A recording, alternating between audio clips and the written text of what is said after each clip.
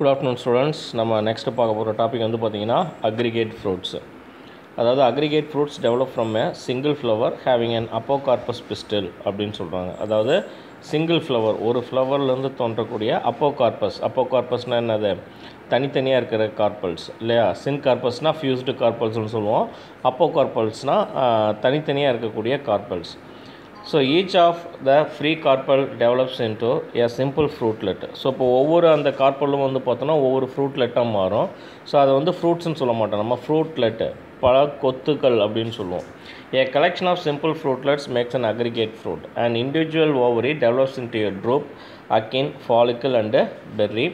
An aggregate of these fruits borne by a single flower is known as எட்டாரியோ அப்படின்னு சொல்கிறோம். Example வந்து பார்த்தோன்னா அன்னோனா and பாலியாலிட்டியா. இப்போ சீத்தாப்பழம் வந்து பார்த்தோன்னா நம்ம உள்ளே உடைக்கும் போதே என்னாகும், தனித்தனியாக உள்ள சுளைங்க இருக்கு இல்லையா. ஸோ அது ஒவ்வொன்றும் ஒவ்வொரு ஃப்ரூட், அதை தான் அப்போகார்பல் தனித்தனி ஓவரியிலேருந்து வந்த ஃப்ரூட்லெட்ஸ். ஓகேவா. நெக்ஸ்ட் வந்து பார்த்திங்கன்னா மல்டிபிள் ஆர் கம்போசிட் ஃப்ரூட் அப்படின்னு சொல்கிறோம். எ multiple R composite fruit develops from a whole inflorescence along with its peduncle on which they are born. So இப்போ இங்கே வந்து பார்த்தோம் அப்படின்னா ஒரு பூங்கொத்து வந்து அப்படியே மொத்தமாக ஒரு ஃப்ரூட்டாக மாறுறது, ஒரு இன்ஃப்ளோரசன்ஸே வந்து பார்த்தோம் அப்படின்னா மொத்தமாக ஃப்ரூட்டாக மாறுறது தான் கம்போசிட் ஆர் மல்டிபிள் ஃப்ரூட்ஸ்னு சொல்லுவோம். இதில் வந்து பார்த்தோன்னா ஃபஸ்ட்டு டைப் வந்து பார்த்தோன்னா சோரோசிஸ் அப்படின்னு சொல்லுவோம். என் fleshy multiple fruit which develops from A spike R ஸ்பாடிக்ஸ் அப்படின்னு சொல்லுவோம். அல்லது ஸ்பைக் அல்லனா ஸ்பாடிக்ஸ் இன்ஃப்ளோரசன்ஸ். அந்த இன்ஃப்ளோரசன்ஸ் ஃபுல்லாகவே என்னவாக மாறும், ஃப்ரூட்ஸாக மாறும். த flowers fused together by the succulent perianth and at the same time the axis bearing them become fleshy or juicy and the whole inflorescence forms a compact mass. Example pineapple and jackfruit. So இப்போ இது ரெண்டும் வந்து பார்த்திங்க அப்படின்னா சோரோசிஸ் அப்படின்னு சொல்லுவோம். அதாவது whole இன்ஃப்ளோரசன்ஸுமே என்னாகும், அதனுடைய பெடுங்கல் அந்த மஞ்சரி அச்சுன்னு சொல்கிறோம் இல்லையா. ஸோ அதோடையே என்னாகும் மொத்தமாக ஃப்ரூட்டாக மாறும். ஸோ அதை தான் சக்குலண்ட் ஃப்ரூட் அப்படின்னு நம்ம சொல்கிறோம், ரைட்டா. Succulent perianth and at the same time the axis bearing them become fleshy R juicy அப்படின்னு சொல்கிறாங்க. ஓகேவா. ஸோ இது வந்து பலாப்பழம், இது அத்திப்பழம், இது சிக்கோனஸ், இது வேறு டைப்பு. இது சோரோசிஸ் வந்து பார்த்தோம் அப்படின்னா ஜாக் ஃப்ரூட்டு. இன்னொரு எக்ஸாம்பிள் வந்து பார்த்திங்க அப்படின்னா பைனாப்பிள், ரைட்டா, ரெண்டும்.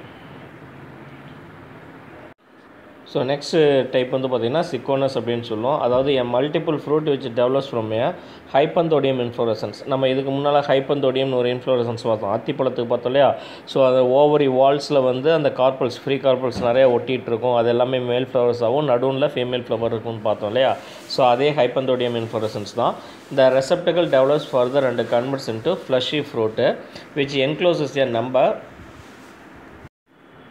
of true fruit or achenes which develops from female flower of hypanthodonium inflorescence. Example வந்து பார்த்தீங்கன்னா ஃபைக்கஸ். ஓகேவா. இது ஃபங்க்ஷன்ஸ் ஆஃப் ஃப்ரூட் அப்படின்னு எடுத்துக்கிட்டோம் அப்படின்னா ஃப்ரூட்டினுடைய ஃபங்க்ஷன் என்னவாக இருக்கும், அது வந்து சீடை கேரி பண்ணிகிட்டு இருக்கும், ரீப்ரொடக்ஷனுடைய சீடு டிஸ்போசலுக்கு ஹெல்ப் பண்ணக்கூடிய இல்லையா. So edible part of the fruit is source of food and gives energy for animals. நம்ம சாப்பிட்றதுக்கு பயன்படுது, அனிமல்ஸும் நம்மளும். They are source of many chemicals like sugar, pectin, organic acids, vitamins and minerals. அடுத்து வந்து பார்த்திங்க அப்படின்னா the fruit protects the seeds from unfavorable climatic conditions and animals. இந்த ஃப்ரூட்னுடைய முக்கியமான வேலை சீடை பாதுகாத்து வச்சுருக்கிறது தான். ஸோ அன்ஃபேவரபிள் கண்டிஷன்ஸ்லையும் விலங்குகள்கிட்டருந்து பாதுகாக்கிறது தான் இந்த ஃப்ரூட்னுடைய வேலை, ஃபங்க்ஷன். நெக்ஸ்ட் வந்து பார்த்திங்கன்னா both fleshy and dry fruits help in the dispersal of seeds to distant places. So fruits வந்து பார்த்தோம் அப்படின்னா சீடு டிஸ்பர்சல், சீடை வந்து ரொம்ப தூரத்துக்கு எடுத்துகிட்டு போகிறதுக்கு ஹெல்ப் பண்ணக்கூடிய ஒரு பார்ட், ரைட்டா. அடுத்து in certain cases fruit May provide nutrition to the developing seedlings. So இப்போ சில ஃப்ரூட்ஸில் வந்து பார்த்தோம்னா அந்த டெவலப்பிங் சீடு வளர்ந்துட்டு இருக்கக்கூடிய அந்த சீட்லிங்க்கு தேவையான நியூட்ரிஷனை கூட அது கொடுக்கக்கூடியதாக இருக்குது. And fruits provide source of medicine to human. So இப்போ சில ஃப்ரூட்ஸ் வந்து பார்த்தோம் அப்படின்னா மேக்ஸிமம் ஃப்ரூட்ஸில் நமக்கு தேவையான மருந்து பொருட்கள் அதில் இருக்குது, மெடிசன்ஸ். அதனால தான் டாக்டர்ஸ் வந்து ப்ரெஸ்கிரைப் பண்ணும்போது ஃப்ரூட்ஸ் அண்ட் வெஜிடபிள்ஸ் நிறையா சேர்த்துக்குங்க அப்படின்னு சொல்கிறாங்க. அங்கே வெஜிடபிள்ஸ் அப்படிங்கிறது ஆக்சுவலாக என்ன தான், ஃப்ரூட்டு தான், ரைட்டா. நெக்ஸ்ட் பார்த்தீங்க அப்படின்னா seed. So two all fruits contain seeds அப்படின்னா no, triploid fruits two not. Triploid fruit அப்படிங்கிறது என்னது ஆக்சுவலாக,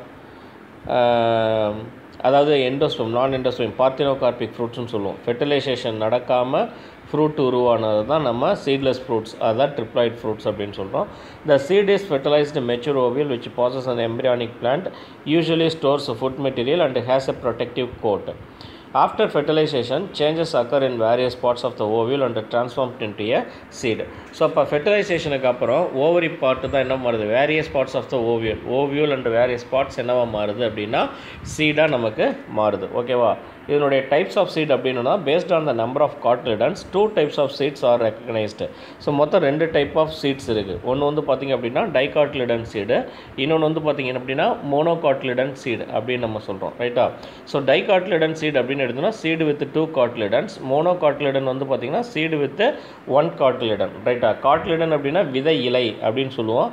விதை இலை அப்படிங்கிறது என்னது, ஆக்சுவலாக நம்ம சீடை போட்டோன்னா செடி வெளியில் முளைக்குது இல்லையா? ஸோ அப்போ முளைக்கும் போது ஒரு 2 இலை வெளியில் வரும் பாருங்கள். ஸோ அதுதான் விதை இலைன்னு சொல்லுவோம். ரைட்டா? தென் based on the presence or absence of the endosperm, the seed is of 2 types. So இப்போ எண்டோஸ்பெர்ம் இருக்குது அல்லனா இல்லை, இதை பொறுத்து 2 types of seed சொல்கிறோம். ஒன்று வந்து பார்த்தோன்னா ஆல்புமினஸ் ஆர் எண்டோஸ்பெர்மஸ் சீடு. எண்டோஸ்பெர்ம் இருந்துச்சுன்னா அது எண்டோஸ்பெர்மஸ் சீடு அப்படின்னு சொல்கிறோம். The cotyledons are thin, membranous and mature seeds have endosperm persistent and nourishes the seedling during its early development. Example வந்து பார்த்தோன்னா கேஸ்டர், சன்ஃப்ளவர், மெய்ஸ், இது எல்லாமே. ரைட்டா? ஸோ இங்கே என்ன நடக்குது, அதாவது மெம்பரேனஸ் 2 காட்லிடன்ஸ் தின்னாக இருக்கும், membranous mature seeds have endosperm பர்சிஸ்டன்ட்டு. So இப்போ இதில் தொடர்ந்து எண்டோஸ்பெர்ம் வந்து இருந்துகிட்டே இருக்கும். எது வரைக்கும் அப்படின்னா சீட்லிங் வந்து வளர்கிற வரைக்கும். ஸோ இப்போ அந்த சீட்லிங்கு தேவையான நியூரிஷ்மெண்ட், அதாவது நியூட்ரியன்ஸ் எங்கே கிடைக்கும் அப்படின்னா இந்த பர்சிஸ்டன்ட் எண்டோஸ்பெர்ம்லேருந்து தான் கிடைக்கும். ரைட்டா? அடுத்து எக்ஸால்புமினஸ் ஆர் நான் எண்டோஸ்பெர்மஸ். ஏன்னா எண்டோஸ்பெர்ம் இல்லாத சீட்ஸ் வந்து பார்த்தோம் அப்படின்னா நான் எண்டோஸ்பெர்மஸ் அப்படின்னு சொல்கிறோம். Food is utilised by the developing embryo and so the mature seeds or without endosperm. So அப்போ அங்கே உள்ளே வந்து பார்த்தோம் அப்படின்னா அந்த டெவலப் ஆகக்கூடிய அந்த எம்ப்ரியோவே உள்ளே இருக்கக்கூடிய அந்த எண்டோஸ்பெர்மை பூரா என்ன பண்ணிக்கும், எடுத்து சாப்பிட்ரும். ரைட்டா? ஸோ அப்போ அதை எடுத்துக்கிறதுனால சீடில் என்ன இருக்காது அப்படின்னா எண்டோஸ்பெர்மே இருக்காது. ரைட்டா? So in such seeds cotyledons store food and become thick and fleshy. So அப்போ இந்த சீட்ஸ் வந்து எப்படி இருக்கும் அப்படின்னா காட்லிடன்ஸ், இதில் வந்து காட்லிடன்ஸில் தான் ஃபுட்டு ஸ்டோர் ஆகிருக்கும். அண்ட் இதனால் காட்லிடன் வந்து பார்த்தோன்னா திக்காகவும் ஃப்ளஷியாகவும் இருக்கும். எக்ஸாம்பிள் வந்து பார்த்தோன்னா பீ அண்டு கிரவுண்ட் நட்டு. ஸோ இப்போ கடலை, பட்டாணி இதெல்லாம் வந்து பார்த்தோம் அப்படின்னா இந்த சீட்ஸ் எக்ஸால்புமினஸ் சீட்ஸ் ஆர் நான் எண்டோஸ்பெர்ம் சீட்ஸ் அப்படின்னு நம்ம சொல்கிறோம். ஓகேவா? நெக்ஸ்ட் வந்து பார்த்திங்க அப்படின்னா சிக்னிஃபிகன்ஸ் ஆஃப் சீட்ஸ் அப்படின்னு சொல்கிறோம். அதாவது விதையினுடைய முக்கியத்துவம் அப்படின்னு எடுத்துட்டோம் அப்படின்னா த seed encloses and protects the embryo for next generation. அந்த சீடு தான் வந்து பார்த்தோம் அப்படின்னா அந்த எம்ப்ரியோவை பாதுகாத்து அதை நெக்ஸ்ட் ஜென்ரேஷன் வரைக்கும் கொண்டுட்டு வரக்கூடிய ஒரு ப்ரொடெக்டிவாக இருக்கக்கூடியது இந்த seed. It contains food for the development of embryo. So அப்போ அந்த கருவில் வந்து பார்த்தோம் அப்படின்னா என்ன இருக்கும், இட்ஸ் கண்டெய்ன்ஸ் ஃபுட். ஸோ அந்த டெவலப்பிங் எம்ப்ரியோவுக்கு தேவையான ஃபுட்டை இந்த சீட்ஸ் வச்சுருக்கும். It contains food for developing embryo. It is a means for the dispersal of new individuals of the species. So இப்போ இது வந்து பார்த்தோம் அப்படின்னா டிஸ்பர்சல் ஆஃப் நியூ இண்டிவிஜுவல்ஸ். விதைகள் தான் வந்து பார்த்தோம் அப்படின்னா புதிய இடங்களுக்கு பரவக்கூடியதாக இருக்கும். இப்போ வந்து பார்த்தோம் அப்படின்னா இப்போ எக்ஸாம்பிளாக வேப்பங்கொட்டையை காக்கா சாப்பிட்டு என்ன பண்ணுவோம், ஸோ அதனுடைய விதையை வந்து எங்கேயாவது போட்டுட்ருக்கோம் எச்சத்தின் வழியா இல்லையா? ஸோ அது one type of seat dispersal.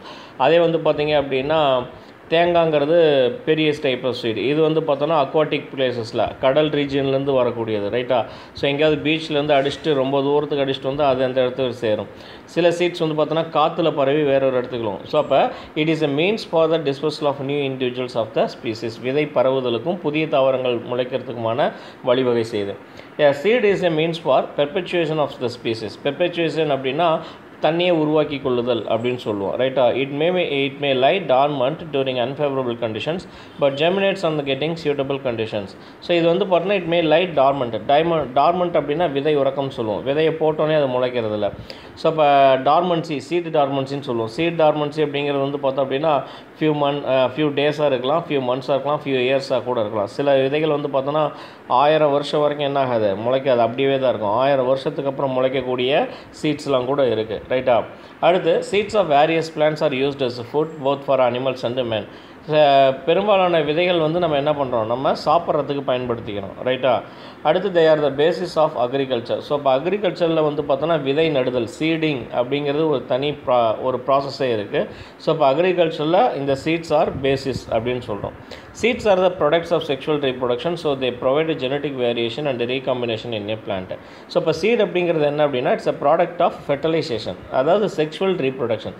Sexual ரீப்ரொடக்ஷனுடைய product தான் என்னது, சீடு. seed. ஓகேவா? ஸோ அப்போ அந்த சீடில் அப்போ என்ன இருக்கும்? It contain the genetic material with the variations அப்படிங்கிறது என்னது? 2 டைப்ஸ் ஆஃப் டிஎன்ஏஸ் வந்து அங்கே ஃபியூஸ் ஆகிருக்கும், மேல் அண்ட் ஃபீமேல். அப்போ அங்கே வந்து என்ன இருக்கும்? ஒரு நியூ கேரக்டர்ஸ் வந்திருக்கும், ரைட்டா? ஸோ அப்போ அதை தான் சொல்கிறாங்க, தே provide genetic variation and recombination in A plant. So இப்போ இதுதான் வந்து பார்த்தோன்னா சிக்னிஃபிகன்ஸ் ஆஃப் சீட்ஸ் அப்படின்னு சொல்கிறோம். ஸோ இதோட நம்மளுடைய லெசன் வந்து இந்த லெசன் முடியுது. நெக்ஸ்ட் லெசன் வந்து நம்ம அடுத்த செஷனில் பார்க்கலாம். ஓகேவா? தேங்க்யூப்பா.